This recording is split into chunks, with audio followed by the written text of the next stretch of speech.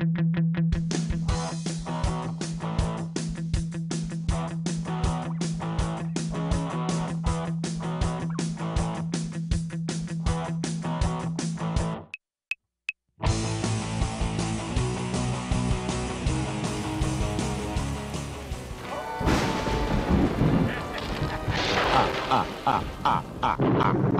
couple of things to do today. First of all,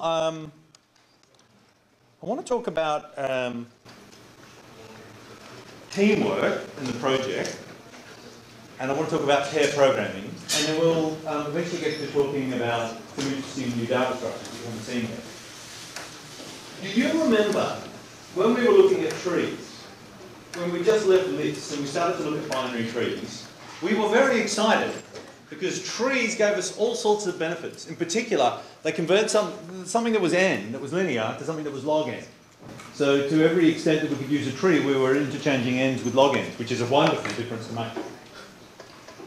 But we could only do that if an assumption was wet. Do you remember what the assumption was?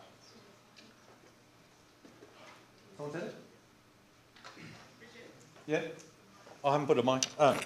Balanced. Yeah, the tree's got to be balanced. Is that what you said? If the tree's unbalanced, because a linked list is a sort of a tree, in a way. It's a tree with every left child null or every right child null. That's still a tree, but it's a linked list, and that's got linear performance. So it's possible for trees to be crap and unbalanced. But if a tree's balanced, and by balanced we mean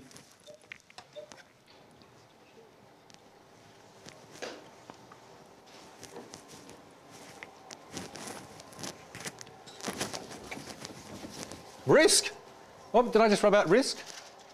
Donahue versus Stevenson, oh, my favourite. That's in the exam. I've got to rub this out before you see it.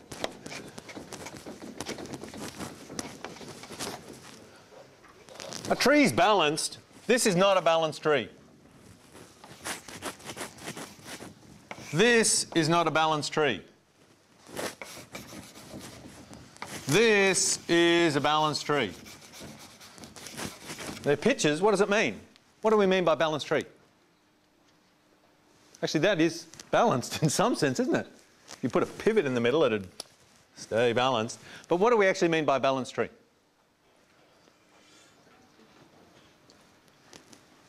All the elements are spread out. The elements are spread out as much as possible? Yeah. Yep, that's right. That's a characteristic of it. There's lots of different ways of saying it. Can someone say it a different way? Yeah. Ah, yes, and what were you going to say? Yeah, that's right. The property we want is not only is the maximum depth on the left equal to the maximum depth on the right, but for the root node, but we'd like that property to be true for all the nodes in the tree as much as possible. And another way of saying that, and really what we're really after, is we want to constrain the depth of the tree. We want the tree to be as filled in as possible, and we want the depth of the tree to be as short as possible. Ideally, the depth of the tree is going to be order log n. Log to the base 2 of n. Oh, that's what we're hoping for. So that's a balanced tree. If we've got a tree that's balanced, and it doesn't have to be exactly balanced, just has to be reasonably balanced, then we get log n. And it turns out if you generate a tree randomly,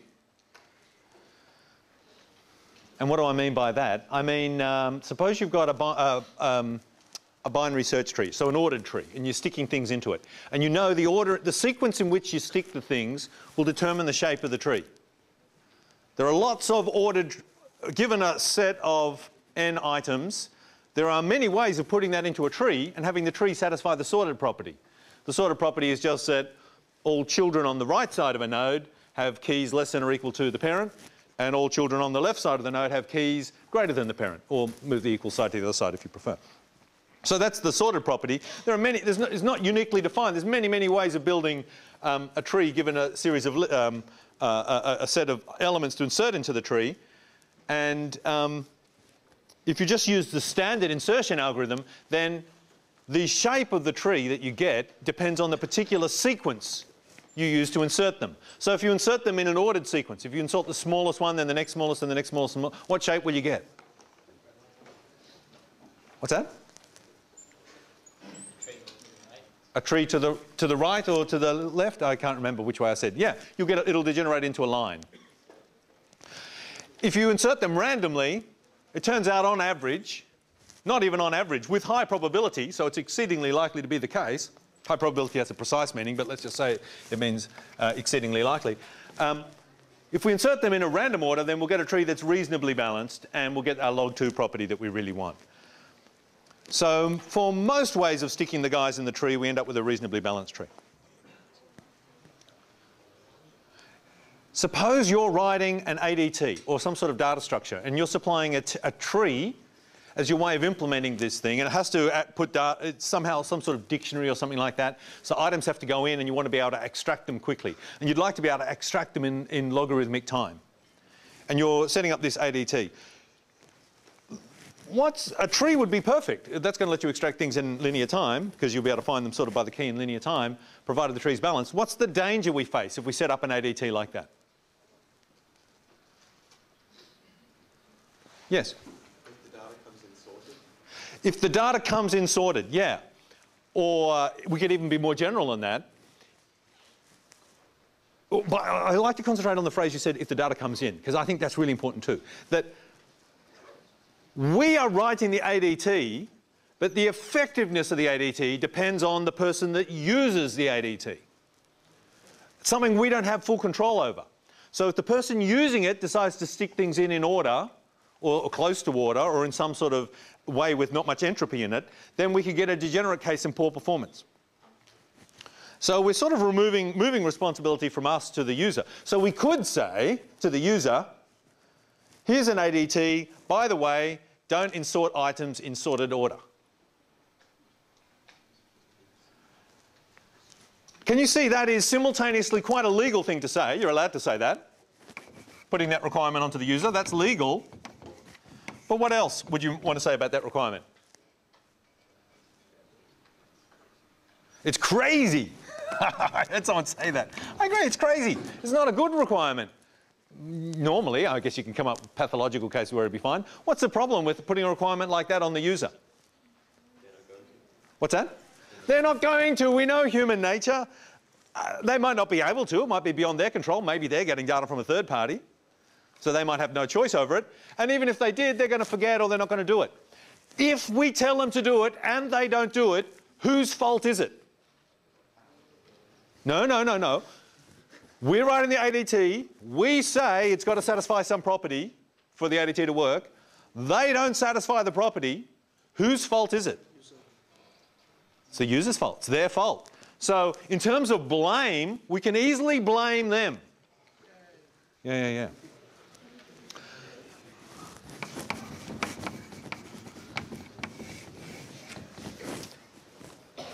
But yet we also in our hearts know it's a stupid requirement, and we're sort of setting them up to fail.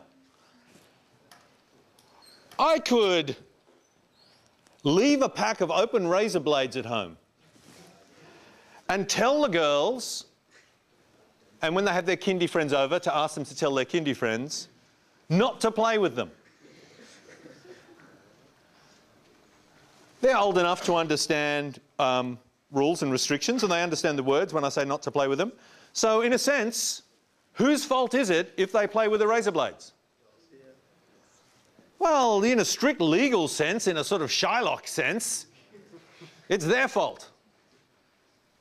But why don't I ever do that? Because they would be to blame were they to cut themselves limb from limb. But I don't do it. Why don't I do it? I don't want them to do that. Why don't I want them to do that? And they're my kids, I love them. But what about the other kids at kindy? Some of them I don't like. They're obnoxious. So why don't I do that with other kids that aren't my kids? What's that? No reason, really. There's got to be a reason, because no one ever does it. I reckon, I mean, probably there are legal reasons there. You probably... although I think they're responsible and able to follow instructions, the law might be a bit more compassionate. But I think the reason is we don't just... The whole way of living life isn't just a way of avoiding blame. Life isn't always about covering your butt so you're not the one at fault or responsible. Sometimes we want to achieve a good effect. You can probably think of many more examples than I could go through of people that technically cover their butts and do something that's legally right and they're not to blame, yet they diminish society or the world or the kids at kindergarten or something by their actions. I could always put all sorts of warnings up. In fact, lots of medicine when you buy it these days comes with, you read the disclaimer, it's like 9 pages long. It unfolds to a parachute and it's all in tiny small print.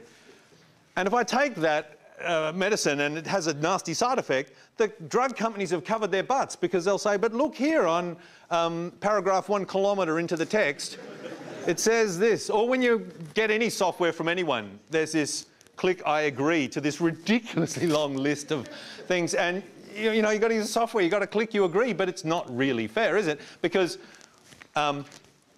in a sense, while they're avoiding legal blame for things going wrong, probably if you write software, you should make it correct. And if you make medicine, you should make it so it doesn't have side effects. And they should be really your top concerns and priorities and so on and so on. So somehow, blame and responsibility doesn't quite capture things. Although in a simplistic world it would. It doesn't quite capture things exactly. If I was, let me make it really clear to those of you with, as yet, nothing but self-interest guiding you. Let's suppose there are some people here who are you know, only think of themselves and just care about how things benefit them. You might say, I don't care if the kids cut themselves or something. But what about this? I could say, we're on a submarine. It's someone's job to shut the turret before you descend. And it's your job to feed the guinea pigs. You're walking along. You're about to descend. You look up, the turret hasn't been shut properly. Do you say, ha ha ha, he's going to get in trouble for that? Sometimes your interests align with their interests. If you're working in a big team or a big software project and things don't fail and things don't work, although it might not be your fault, you're going to suffer, so you sort of want to make it work. If you're in a big company and you're working on installing a massive new banking system, and you're working on the user interface, and you're working on the security, and you're working on something, and although in theory everyone's working on their separate things and I don't care if they survive or fail, I just have to cover my own butt and make sure I meet my requirements, you can probably see we would really like it if the whole thing worked. It would be benefits to me in all sorts of ways if the whole thing worked, because I'd feel proud of my software and feel proud of the whole thing we all collectively built. Plus it'd be benefits to the bank and there'd probably be ongoing work. And so there'd be all these benefits to me, but also just general benefits. So, okay. So I would say this issue of working out the right thing to do and the best approach, when technically you don't have to, we're sort of drifting into that realm of design. What's a good design for something? And I think I've mentioned to you before the idea of you could put a sign on the door if you're designing a building, and the door could say main entrance. Have I told you this before? Yeah. You could say the sign main entrance and not make it clear it's a main entrance, and then you sort of discharge your responsibility, and if someone can't find the main entrance, it's their fault. Like if someone gets lost in Old Main Building, it's their fault, because there are maps around. But maybe we could have designed the thing more sensibly and come up with a more sensible design that has broader criteria. So these questions of design, not just about right and wrong and blame, but coming up with a whole overall system that works really well and pleasingly, these are computing design questions, or not just in computing. And we will be looking at them extensively in the next course. 2911 is all about design. It's not just about being right or wrong or passing or failing, which is this course, yeah, correctness. The next course is about, okay, but this is a really good system that works really well, and these things all seem to pass the test, but put together they're crap. So we're trying to look at good designs. Okay, I've got a quote here from Bruce Schneier. Oh, no, actually, it's not from Bruce Schneier. Bruce Schneier is an awesome security person. And he was writing about how mem copy is now being banned at Microsoft. I'll give you some light. Oh, not that you'll be able to read it anyway. It's too small. But let's give you some light anyway. Can you read that?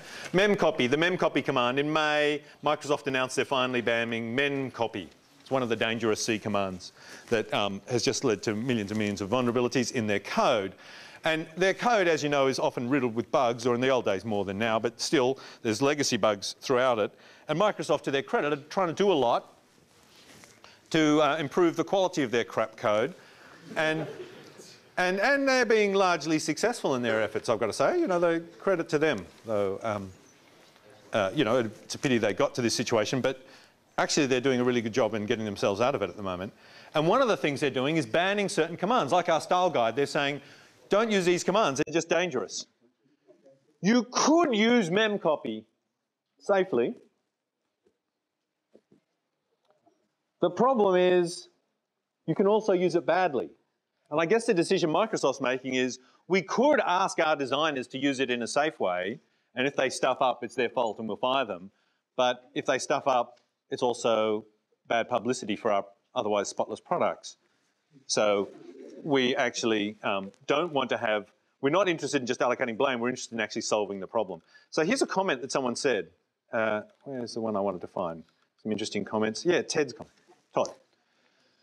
The big problem with the prohibition is that it's not memcopy that's the problem. The problem is programmers who don't think about buffer lengths while writing code, who simply don't bother doing the work to check sizes correctly. For instance, when passing a destination buffer into a function, rather than going, oh, I don't know its size, I need to change the API to pass it in so that my function can check whether the destination's big enough, they say, I don't know the size, so it's the caller's responsibility to pass in a big enough buffer. Gee, that made my job easier.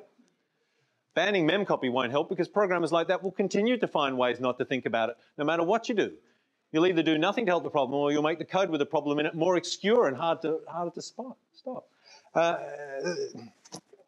He's saying, really, the fundamental problem here is a poor design problem. That we could solve this property when you are designing an interface and it's got there's a flawed interface you're implementing, and the size of where you're copying the memory isn't specified, so an overwrite could happen. There's two solutions. One is you could say, well, we'll change the interface and fix it up so it's a safe use of the function. Or the other one is to say, well, I'll just put a requirement that the user has to pass in the right amount of memory. It's up to the user to check. And that's the sort of discussion we were having a second ago. You can see that if you said it's up to the user to check that there's enough memory, you've washed your hands are clean. You're not to blame if something goes wrong, it's the stupid user, but you also know you're giving them razor blades to play with and you're setting yourself up and they are going to stuff it up quite seriously. So we have this exact problem, and we have the same problem with trees and balanced trees, that we could ask someone else to keep the trees balanced for us, but in practice they won't. Maybe they have no control over it, maybe they do. If we had full control, here's what we could do. We could say, I'm going to insert this data into a tree. And I want the tree to be balanced, so I'm going to get really fast lookups. So what I'll do is I'll just randomly shuffle the data first, like we did with randomized quicksort, and I'll insert it in a sort of random order, and then with high probability the tree's going to be balanced. Cha-ching. That's a pretty good approach. What do you think of that? Rather than letting the user specify the ordering, we'll do it ourselves randomly up front, and then we sort of win. Let me make it really clear. Suppose we've got, I'm running a shop which sells clothes, a very fashionable shop that sells clothes. What's the name of a fashionable shop that sells clothes? As if I didn't know. Target, okay. Target. No, what is a fashionable shop? Maurice's Menswear, someone says, on Marrickville Road. Okay, Maurice's Menswear on Marrickville Road. The 3 M's. Now, Maurice keeps in his shop a database of all his items in his shop stored, and every item has a barcode on it. He allocates a stock number to everything. And he wants to be able to quickly look up and see if things are in there or not. And he wants to be able to add clothes and subtract clothes as clothes are bought and sold, because it's a clothing exchange shop.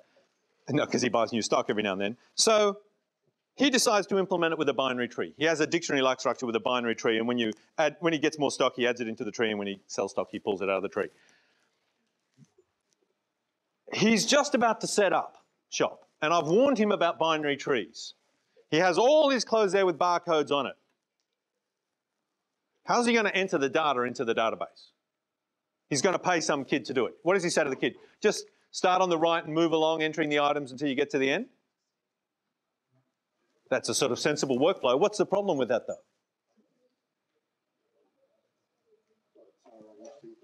Well, they might be arranged in groups. Maybe all the jeans are together and all the knickerbockers are together and maybe the serial numbers have been allocated in the same way. Maybe when he sat up dreaming of serial numbers, he allocated serial numbers when a new knickerbocker shipment came in. So all the knickerbockers, because they all arrived together, ended up with serial numbers that were sort of similar. And now he's keeping them together in the shop. So when they're going in, he's entering them in series. So this is what we mean by entropy and lack of entropy. You can see there's sort of order in the way the clothes arrive at the shop. And now there's going to be some order in the way the kid enters the numbers into the shop. And human beings, we just can't help it. Every time we touch something, we put order in it. So this order is going to be preserved in some way. And I'm sure the adversary is going to arrange it in such a way it's going to count against us and we're going to end up with an unbalanced tree. So what would you tell the kid? How would you enter the items in?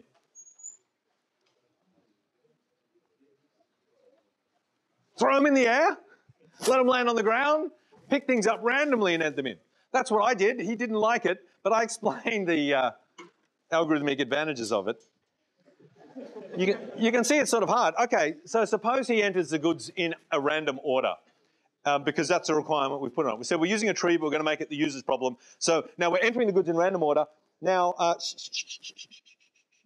everything is fine. Our tree, with high probability, if we did enter them in random order, except for our clothes being a bit dirty from throwing them on the floor, our tree is now reasonably balanced, but we haven't actually solved the problem because what's going to happen now?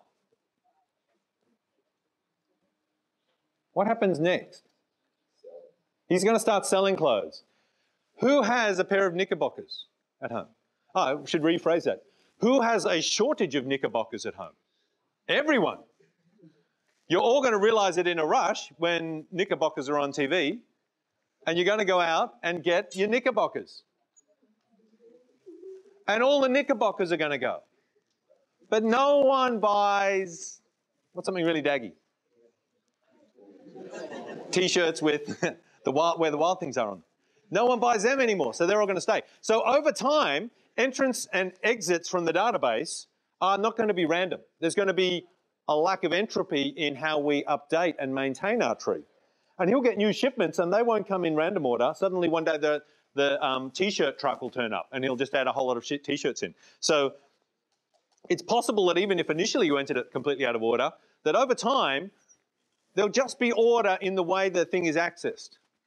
And slowly the tree will start to move and it will become less and less balanced and eventually it will move to an unbalanced state. And although if we were doing it completely randomly, the chance of that happening is very low, unfortunately, if we're not doing it randomly, if the accesses on the database are coming out of human beings or anything human beings have had anything to do with it, the probability shifts to be remarkably higher that we'll move to an unbalanced tree.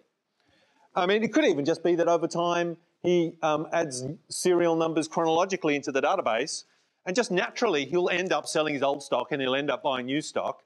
So the tree is going to start shifting to one side because the age of the average purchase date of the stuff in his stock will increase over time. And so if the serial numbers increase with date, then you'll see the tree will start to shift that way a fair bit over time. So just natural processes, not natural processes, human processes will bugger it up. Okay, so we need to somehow solve Maurice's problem. But before we talk about that, I'd like to talk a little bit about teamwork. Before I even talk about teamwork, I was thinking, as I was coming in, of the two different approaches. The blame sort of approach and the doing something about it approach. And the doing something about it approach, I think is, you know that excellent song, Kick the Ball? Kick the ball, kick the ball. Doesn't matter if you're big or small, you know, you've got to kick the ball. It's sort of triumphant and you're jumping in and you're doing something about it. It's fantastic. And the sort of complaining, whingy thing, I've got this song from the 80s.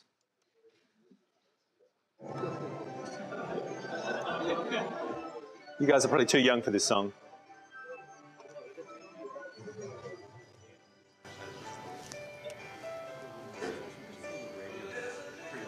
That's me.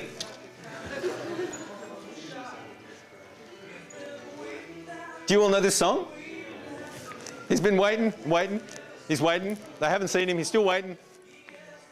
He's being pushed around, though not obviously.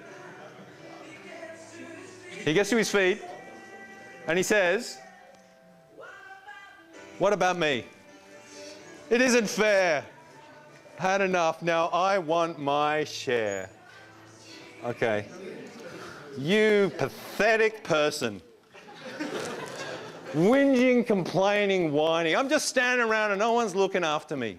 What about me? It's not fair. Why isn't the world doing the right thing by me? Come on, guys, it's not fair. You gotta, you know, give me stuff. No way. He should be out there kicking the ball. He should be doing something about it. So sure, technically maybe there's something wrong and the shopkeeper should have served him before the other person. But if the shopkeeper serves people in the wrong order, are you just going to sit there and bitch about it? Or are you going to move to the front and look scary and say, hey, it's my turn now, or out of the way, or something? You know, you somehow got to solve the problem rather than just complaining about the problem. Now, my wife recently has been sitting on a panel interviewing people in her firm for jobs. And one of the questions they always ask is about group work, because they want to see how the people work in teams. And she said, it's very interesting when I told her about today's lecture. I actually planned today's lecture last week, I've got to say. Though as I give it, a lot of you are going to think, oh my God, he's talking about me because you've contacted me in the last few days about some problem or other. And he's now made a lecture particularly about me rather than talking to me face to face. But actually, this is a lecture that actually I gave at the beginning of the year as well. Did anyone do Eng 1000? Have you heard me talk about group work? Oh, put up your hands if you've already heard me say group work. And put up your hands if you didn't hear me say it at Eng 1000. Oh, okay, so nearly half the people. Oh, awesome, well done, okay. Shh, shh, shh, shh. So for those people who already know all about group work, your challenge is to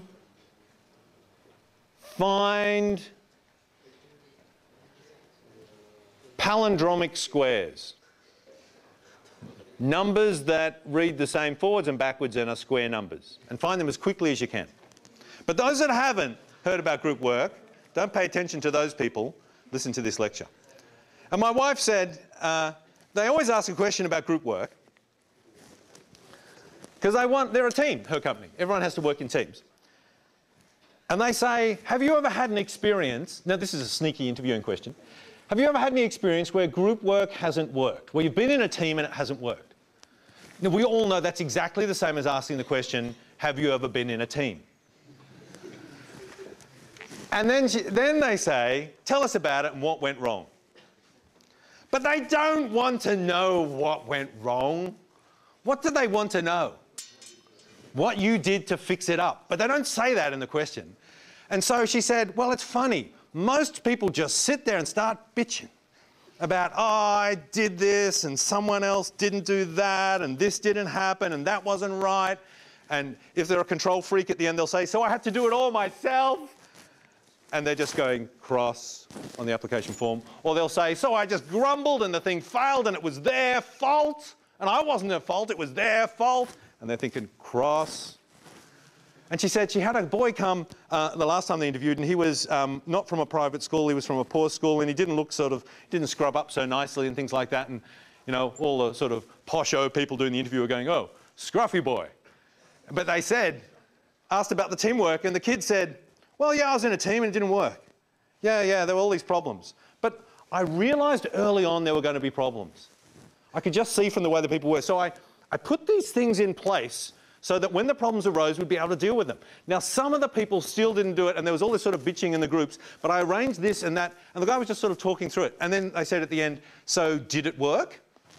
And he said, well, it sort of worked. You know, we got closer, but I think if I did it again, next time I'd do blah, blah, blah, blah, blah, blah, blah. And they just go tick, tick, tick, tick, tick, tick, tick, tick. Because in a firm, they don't care about blame. Firms aren't about blame. Firms aren't about who's right and who's wrong. Firms are about making lots of money. So the firm has to work. It has to be a success. It's not about the individuals in the firm, it's about the whole. So they want someone who's going to make things work. Because when you have more than one person, sometimes even when you have just one person, there's going to be disagreements and problems. And the trick is, what do you do when you have these disagreements and problems? Do you grumble about them? And sure, that's an appropriate thing to do. I don't mean to say just give up and you have to put up with it. But do you try and fix a problem? Is that your number one criteria? Or is your number one criteria just establishing who's at fault? Now, when I spoke to, and I've got to say now, I'm distinguishing between pair programming and group work here. In your current project, I'm hoping you're going to be doing pair project programming. I've sort of thrown it up to you as a challenge to do pair programming, which is where you both work together all the time jointly, one of you typing, one of you watching. In cases like that, there's no group work problem. You're both there just working on it. But I suspect a lot of you aren't going to embrace the pair programming option this time. I'm hoping maybe you'll embrace it in the next course, because I'll offer it again as an option. And I'll have some people coming in talking about how to do it and their experiences in the next course. But if you're doing group work where one of you is doing one half of the work and one of you is doing the other half of the work and the third person's doing the other half of the work, then there'll be this inevitable problem that it doesn't work. In this case, we have to wonder what we're going to do and how we're going to fix the problem. Now, I literally mean there are about 6 people who all need to talk to me about group work problems, and each of them now is thinking, oh, Richard's just talking about me. In fact, I'm not thinking of any of you, except nervously now thinking you'll be thinking I'm thinking about you, which is, you should think about that. So yeah, but really, this is what I always say when I talk about group work. Who was at ENG 1000? Can someone say, what are the key points, so I don't have to give the whole ENG? Stop thinking about palindromic squares. What's the smallest one, by the way? 1? 0. 1. 1. Okay, shh. Someone's killing themselves. It was funny the other day when I was trying to trick you into not being sure about the Chinese remainder theorem or not. And I presented the theorem and I made it this big challenge to work out if it was right or not. And I think because it was maths, it would have freaked everyone out. But I sort of picked it in such a way that I think the second example you could possibly try, if you were starting from the simplest example, would instantly disprove the theorem that I was putting up. But I bet, in fact, I'm pretty sure, can just confirm it now, no one actually did that, did they? You just had to try 2 and 2.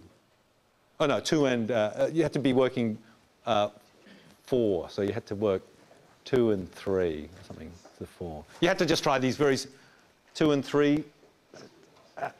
Yeah, I think it's right. I think 2 and 3 catches you when you're working to the thing of 4. Anyway, I don't think anyone tried it out. So, so that made me think I should encourage you to try things when I say stuff, not just thinking of complicated mathematical proofs. Actually, just check it out. You won't necessarily find a counterexample to what I'm saying, but maybe there is a counterexample just sitting there so close. And certainly palindromic squares, the first example, is suspiciously close to the beginning because it's 0. All right, so in ENG 1000, when I was talking about this, what did I say? What were the key points from that lecture at the beginning of the year? This is your exam. ENG 1000 exam. You know they said there was no exam? They were lying. The exam happens publicly in a lecture of a subsequent course. Someone say something that I said about teamwork in ENG 1000.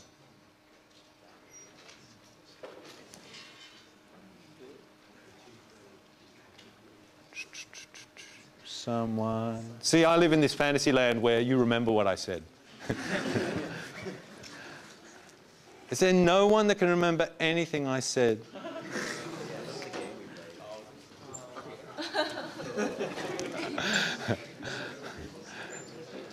Someone say something. Come on. Something. Teamwork. Teamwork. What's that? The points? We played the points game. Do you remember the points game? Yeah. How did the points game go? What's that? You need to persuade them to believe you. You need to persuade your friends to believe you. Certainly there is this persuasion element to making the thing work. You'll think of the X cross, the 0 cross game. Yeah, we did play a game where it was a non-zero sum game. It was a negative, no, it was a zero sum game if you played a selfish strategy, but it was a positive sum game if you played a collective strategy. And it's just an interesting psychological game. People always play individual strategies rather than collective strategies and never do well in that game. Though actually we had a surprising number of people who did do well, I seem to remember this year. But the main point I made in the course, and I'm just refreshing your memory because I'm sure it's at the tip of your... No, don't call it out, I'll say it. Don't worry. Put your hands down, everyone. Is I was talking about the army. And I said that in the army, there's this thing called the chain of command. Oh, yes, someone remembers it. Yeah. What did I say? Someone tell me, what did I say? If someone makes a mistake, the person in charge of you gets angry at you only because it's their fault, because they chose you to do the job. Yes, perfect. Thank you, thank you. So when you're in the army and you make a mistake, whose fault is it? So you're doing some complicated maneuver and you're what's the smallest person in the army called? A private? You're a private and you make a mistake and the person in charge of you gets angry with you and they blow you up. But whose fault is it really? It's their fault. Why is it their fault? They put you in that position. They arranged the thing in such a way, they gave you that responsibility, you didn't carry out the responsibility for whatever reason. They should have anticipated that or given you more support or had mechanisms in place to control it if you stuffed up or something. So if the whole campaign was lost because of a blunder you did, well, although you're to blame, so are they, because they really shouldn't have put you in that position. And their boss, who does their boss blow up? Does their boss blow up the private? No, their boss blows them up because their boss knows that it's the lieutenant. That's their boss is the captain, they're the lieutenant. Their boss knows it's a lieutenant who's at fault, that they should never have trusted a private to do it. And their boss blows them up completely. But all the time, their boss knows who's really to blame. Themselves. Because they shouldn't have given that lieutenant that responsibility and made it so critically dependent on that. And that it goes all the way up. The idea is, there's no saying it's your fault. If someone stuffs up and you've arranged for it in such a way that they can stuff up, sure, in some sense it's their fault, but in a more profound sense it's your fault. If you arrange something so it all goes terribly wrong, then you haven't arranged it very well.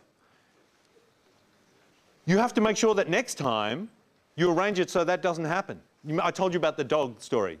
If a dog bites you, the dog should be put down, but if the same dog bites the same man twice in the same situation, the man should be put down. This idea that you should arrange things so these things don't happen. So group work is like that. When I ask people to talk about what goes wrong in group work, they're always blaming other people. They're saying, oh, the group failed because, what's your name? Chen. Chen. Yep. Because Chen stuffed up. I gave him the stuff to do, he didn't do it. He was supposed to give it to me at 1 second before the deadline, and what happened? He didn't give it to me, so now we're stuffed. It's his fault. If a group fails, can everyone just go to Chen? Sorry. Yeah, your partner asked me to do this. Yeah. You didn't really just submit things at the last second and it went wrong? No. No, okay. So here's the story. If you have some insane arrangement where it's relying on everything coming together at the last second and it doesn't because the other person stuffed up, sure they've stuffed up, but who has really stuffed up? Richard. I have stuffed up for giving you this assignment. I like the way you're thinking. I actually have given you this assignment knowing this will happen. And I always just take a big breath when I hand out group work because I know you will stuff up. Why do I do it? Because it causes me and the tutors no end of pain. It would be so much easier to just make it all individual. Why do you think I give you group work? Because I know it's not going to work. You're going to get it wrong and it's going to cause you pain and make you unhappy.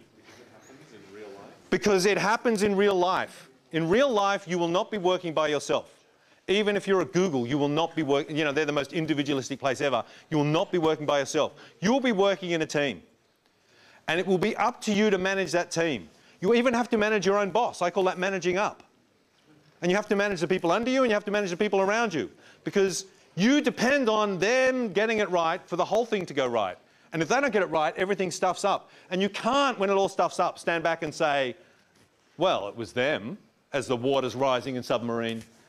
Because it was you. It was everyone. It was the captain for giving an idiot the responsibility, I'm not looking at you in particular, the responsibility for closing the hatch.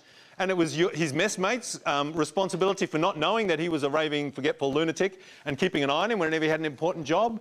And it was his fault because he didn't have a way of remembering. It was everyone's fault. So this is how group work works. It's not about allocating blame, it's about making it work. It won't always work. And the test about the whole thing is how you deal with it when it doesn't work.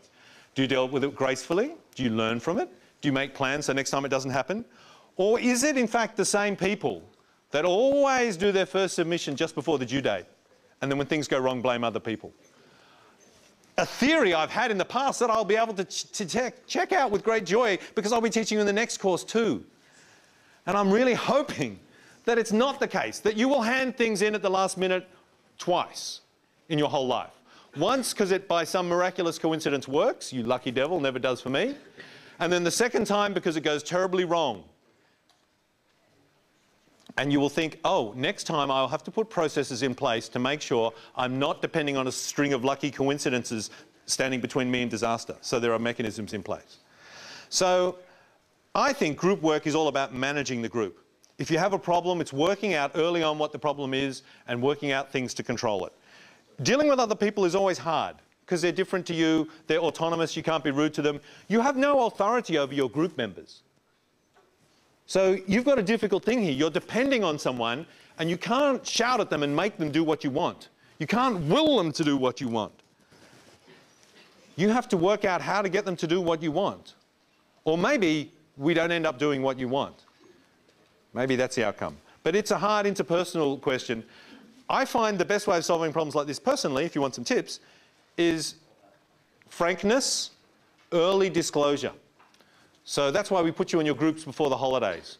I would like to think that most of you, or at least some of you, got together with your teammate before the holidays and, like we asked, worked out how you were going to deal with the project. Swapped contact details, checked you had certain days blocked out in your diary, worked out how you'd communicate, worked out fallback plans, frankly discussed your strengths and weaknesses.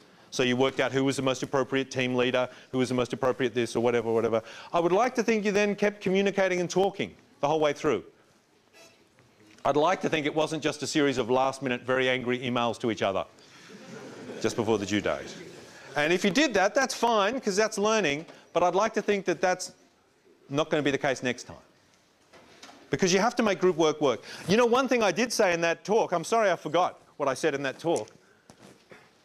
He said sarcastically.